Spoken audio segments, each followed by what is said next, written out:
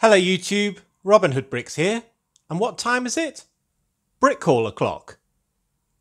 With another package from Bricklink.com, and also a bonus small package from a subscriber, a very generous subscriber.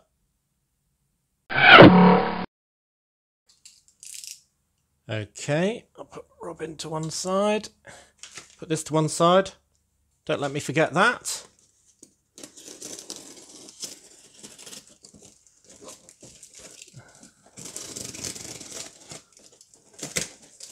Here we go.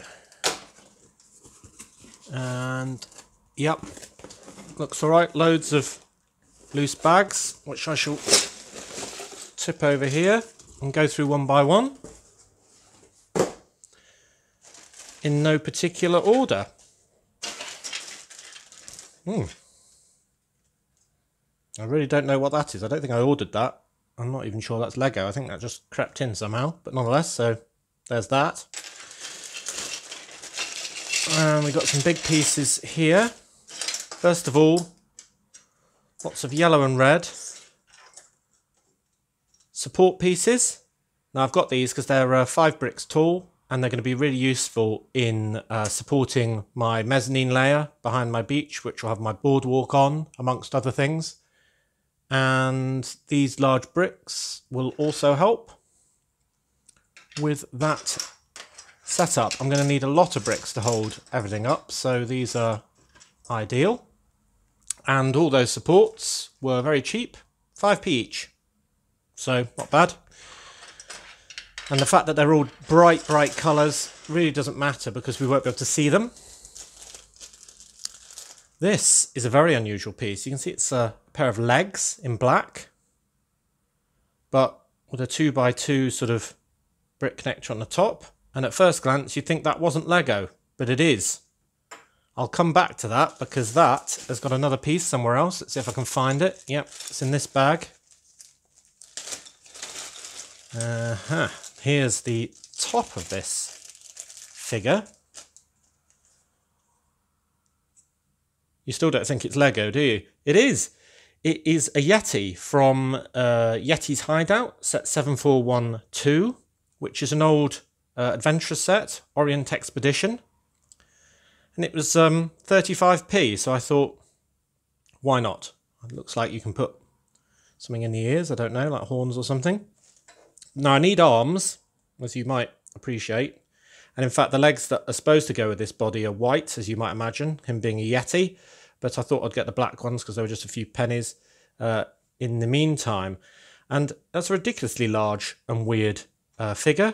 And I bought it largely out of curiosity more than anything else.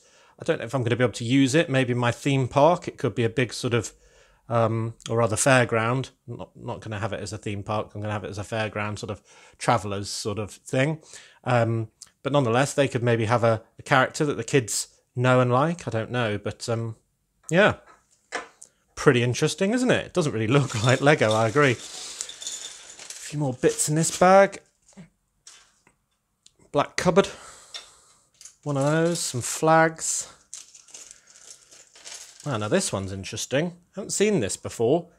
It's sort of a 1x4 at the bottom, 1x2 at the top, with sort of 2 curved bits all in trans yellow.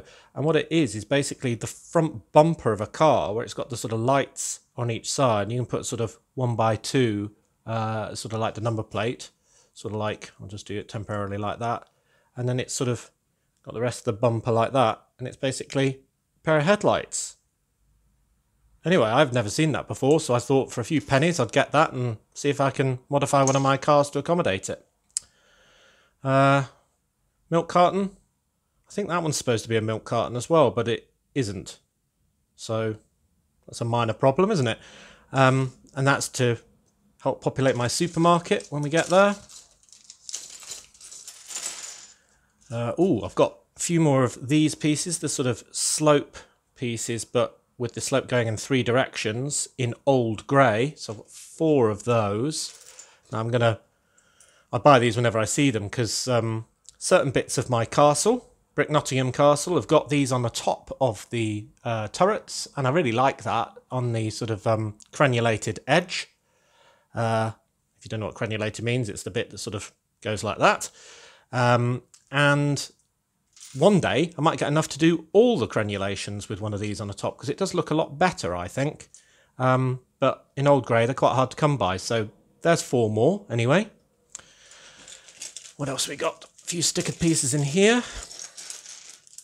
This is the grille from the red tractor. I've got the red tractor and I've got the sticker, but I thought if I make another farm vehicle, then I could use that corn, ear of corn sort of logo on it. A tread plate sticker, this time on a 2x4. I'll probably move that using my patented hot tea technique. And then use the 2x4, probably one of my subway stops or something like that. Quite an interesting sort of number plate and stripes and things like that. A crosswalk or zebra crossing sign, always useful. Want to have one of those on each side of the road wherever I've got a pedestrian crossing. Great big tower of those. So as and some stickers. So as people know from watching past hauls, I use these generally with some however many bricks I need in between them as supports between tables. So if I need to hold one table up a little bit from another, I use a pair of these. So they're really cheap, nice and big, and very useful. So there's loads of those. Oh look, I need one of those for my main railway station. So it's another sticker piece with the train's logo on. And in here, these were amazingly priced. So it's, how many was it? 2, 3, 3, 4, 4. 4 sticker sheets from set 60060, which you can see from the number plate. And this was the auto transporter. And I got that set, but what I really liked was the clipboard. I know it's got pictures of cars on it, but nonetheless, that clipboard is a pretty good one, and I can use that in all sorts of scenarios, or science labs, or I actually needed a clipboard for Mrs. Hood doing her tour guide job, so I think having a few more of those would be grand. And each one of those was very cheap, at 9p for the whole sheet. So who knows if I'll be able to use the grill or the number plates as well. Probably not, actually, because they're probably all on the cars in that actual set. But I would pay 9p just for the clipboard. What else we got? A bag of bags. Got lots of 1x2x5 bricks in red. These are nice and shiny. They're either new or not very used.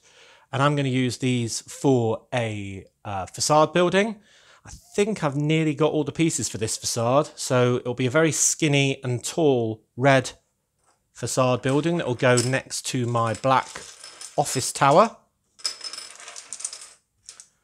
I've got 2 more planned on that back wall to get slightly nearer to the Vestas wind turbine.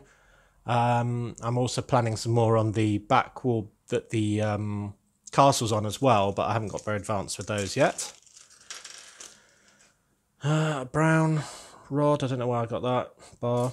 Now this is a interesting hairpiece. Obviously this is from Harley Quinn, the Batman character, but I didn't have it, so I thought some goth chick or something like that could have this funky dyed black and red hair.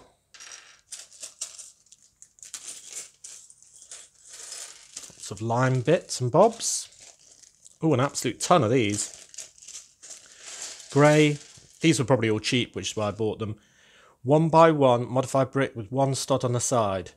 These are just really useful, so I'll always get those. They're either great for when you don't need to worry about what colour, or grey. If it's underneath the sea or something and I want to do rocks. I mean, one idea was to have like a rock wall with loads of fish swimming near it. So if you want to attach fish to a wall, you probably need to use some sort of bar piece with a grabber on, and then you could attach them to the wall using those. So they're very versatile, very useful. Here's a minifigure. He's in bits, so he's probably new. If he's not, I'll give him a wash first, but he's just a businessman. But if I see a good minifigure for about £1, and he's as good as bought, because it's amazing just how many minifigures you need to populate a city of the size that I'm going for. So, good.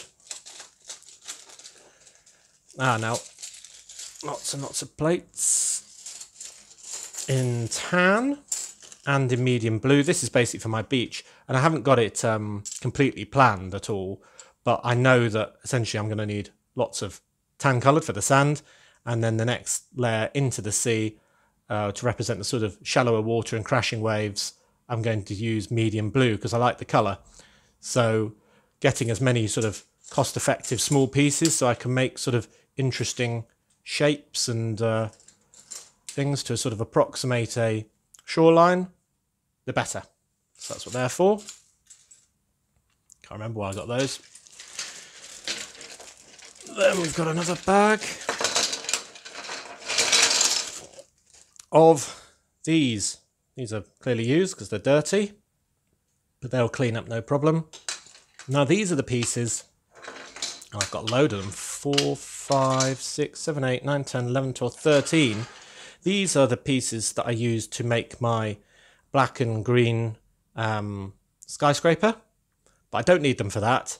I just bought them because they were 2p each, and they're very big, and I'm going to use them in the same way that I'm going to use these sort of bricks, basically to hold up and support all my mezzanine layers, because this mezzanine layer is going to be much like the marina, but on the other side of Brick Bay, behind the beach. But it's going to have to be even more robust than the marina side, because it's actually going to have modulars on it as part of it, and they're quite heavy. So I can't have just a few of these holding up modulars, because they'll all snap or warp, or they'll all start bending, or God knows what. So I'm getting as many strong bricks as I can to make a real firm base. So put all those back there. Oop. Right, some loose, some not. So I've got an absolute load of cheap 2x4 in dark grey, dark bluish grey, because I need these for the ballast for my railway line. When I did the last section, I realised how low I was getting on the elements I need for ballast, and you need 4 of these to go in between the track pieces for every single piece of straight track. So, yeah, unsurprisingly, you get through quite a few of those. Yellow bricks, can't remember, they must have been really cheap. Maybe I'm using those for support as well, not sure, if I'm completely honest with you. Now this was one of the main reasons for the order. And great, they're in great condition. 2 more of the printed subway station tiles.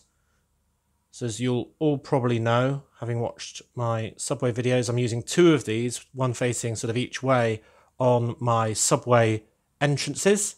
And I want to have 4 of those around my city, at least, anyway. 4 to start with. So I'm going to need 8 of these tiles.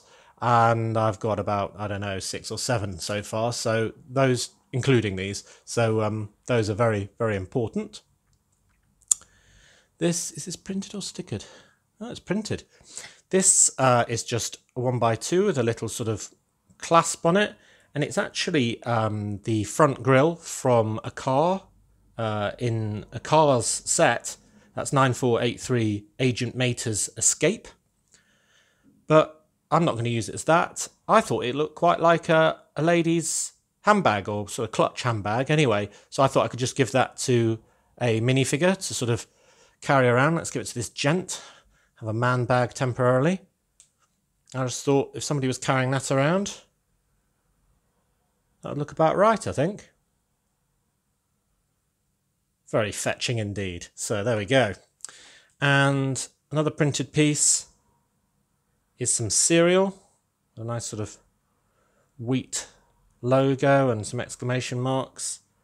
And that's from the supermarket suitcase set, 10684. That's a junior set. I think it was also in the Ghostbusters firehouse as well. But that's really nice. You can get that in bricks and pieces, but obviously it was a bit more cost effective to do it via Bricklink. So that's good. That'll also be alongside the milk in my supermarket when I get that done. I've got quite advanced with my plans on a supermarket, but it's taking a while to get it exactly right how I want it, so don't hold your breath on that one. More bright bits. These are these sort of ridged round 2x2s in brown. I was thinking of using these for furniture, for sort of tables and things like that somewhere, because as soon as you run low out of useful colours, it's very hard to make any furniture at all. Now these are nice and cheap, but are trans, I don't know if they're what they were supposed to be originally, flower pieces or something. Anyway, I thought I would use them as some sort of coral for a sort of underneath the sea scene,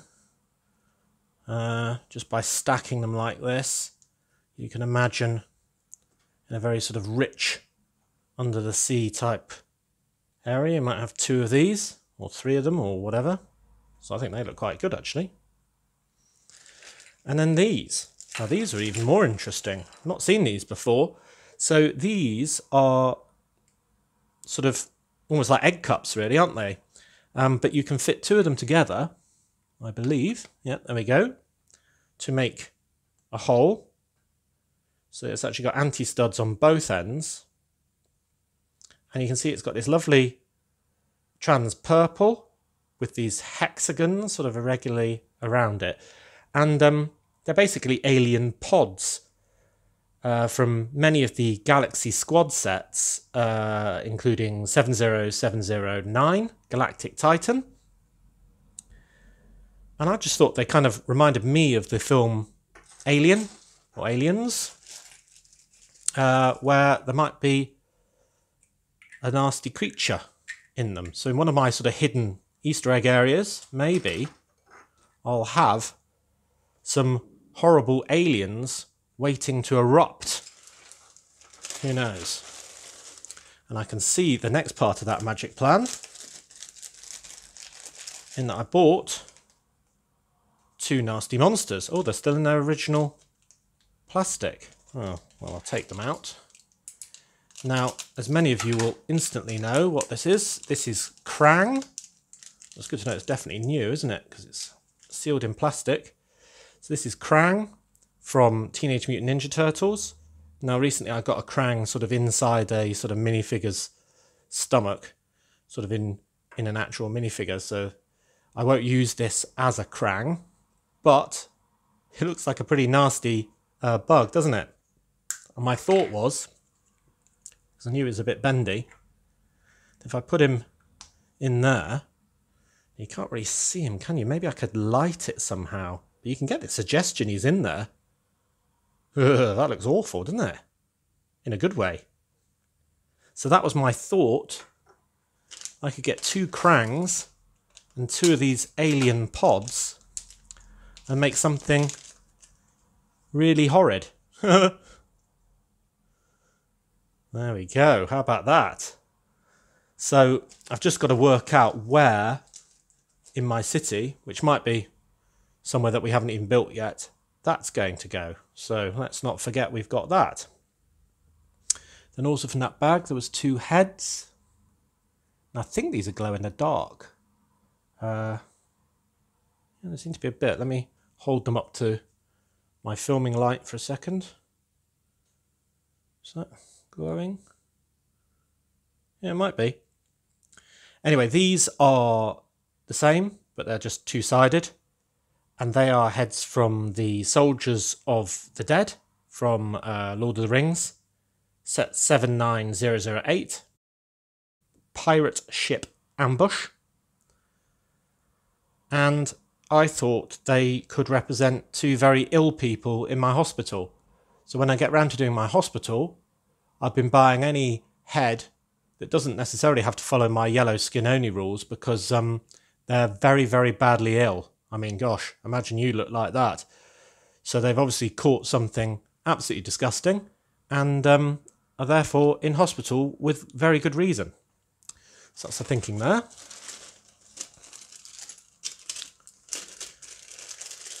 Now I've got Another one of those, but in dark tan, and some wedge plates in dark tan. As I said before, I use these to make paths, so I'm going to make paths, odd-shaped paths in my fairground when we get there.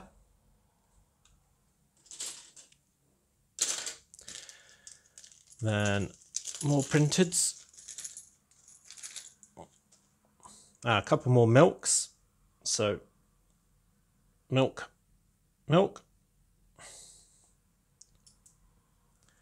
And these, now I think, I forget where these are from.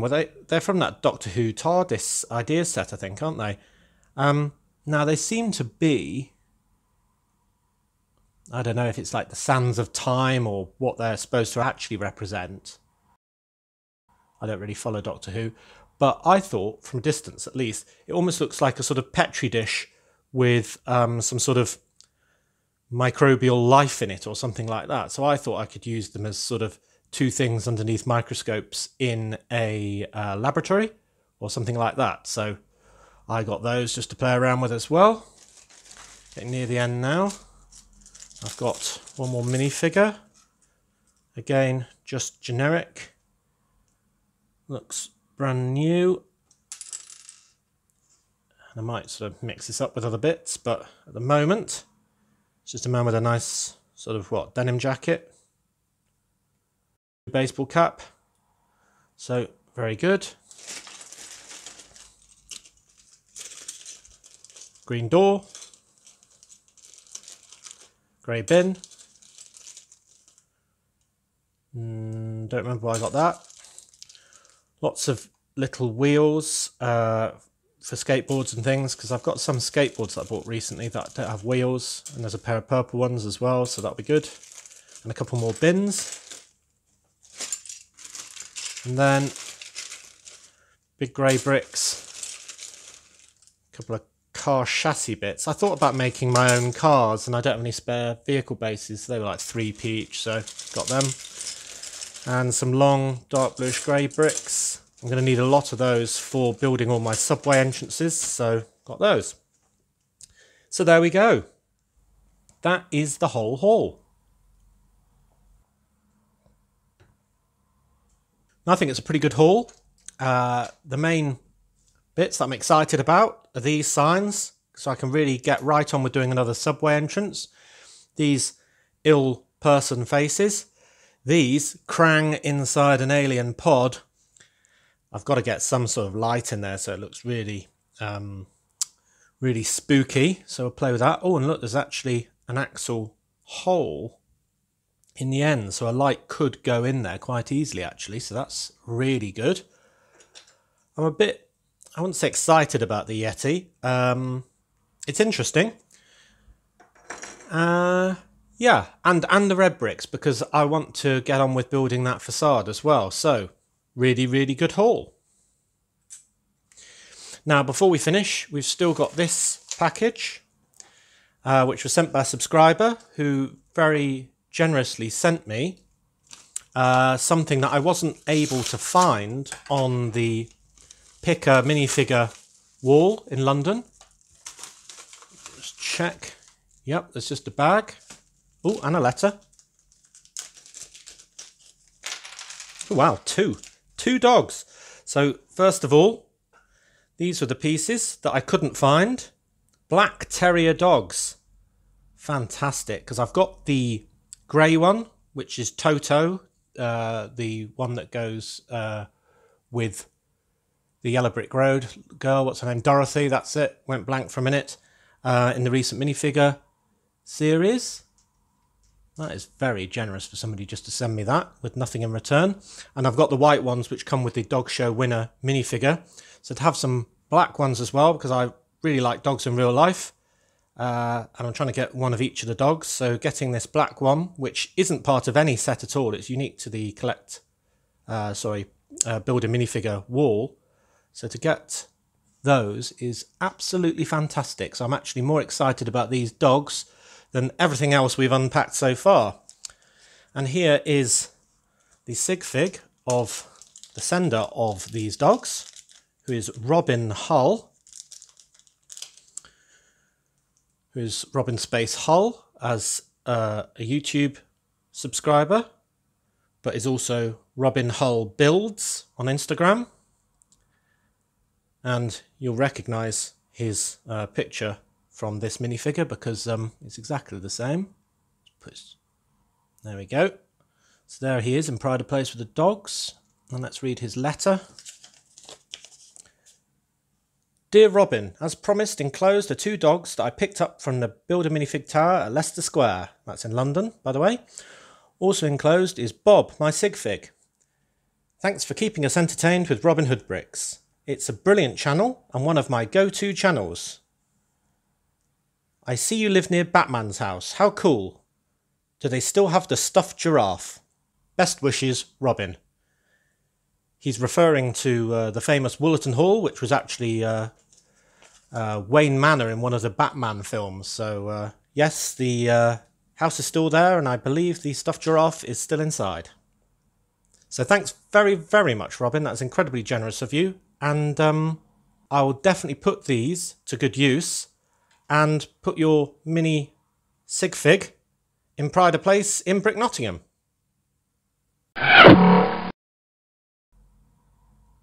So as always, thank you very much for watching.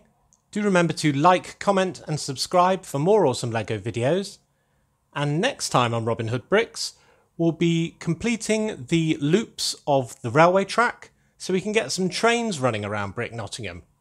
Awesome. See you then!